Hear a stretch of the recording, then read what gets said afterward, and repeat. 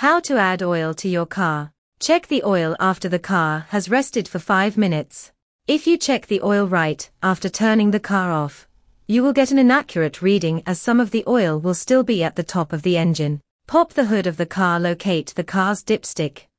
This small, usually yellow cap with a loop is often labeled engine oil, but even if it is not difficult to find.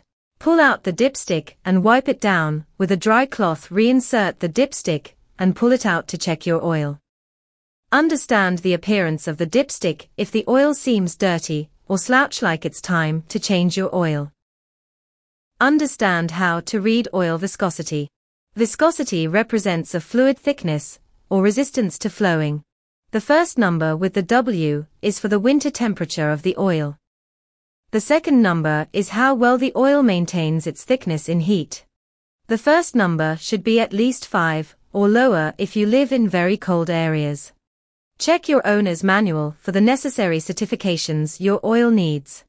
Use synthetic oils for high-end cars or extreme conditions. Do not switch to a multi-weight oil. On older cars, if your car has been running fine on a single weight oil 1 viscosity rating, you don't want to switch now. This could cause sludge and grime that built up in the engine to dislodge and cause problems. Add oil to the car if the dipstick reading is near the minimum line. Purchase the right oil for your car. Pop the hood of the car. Find the oil fill port. It is almost always labeled oil with a small picture of an oil can on the top. If you have trouble, check the owner's manual, though it is usually found near the front of the car near the engine and the dipstick. Unscrew the top and set it aside. Check the dipstick to determine how much oil you need to add. Add oil slowly to the reservoir, checking periodically.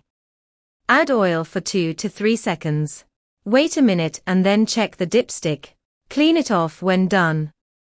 Add some more oil and check again. You want the oil level to be close to the top mark on the dipstick, so get it as close as you can without overflowing. Close up the oil fill cap. You should really need to add more than a quart of oil. If you do, there may be more serious issues at play in the engine, and you should check the oil again within a week to check if it's leaking. Otherwise, your engine should be good to run. Remember to get your oil changed when it is dirty. Thank you for watching. Please subscribe us for more interesting videos.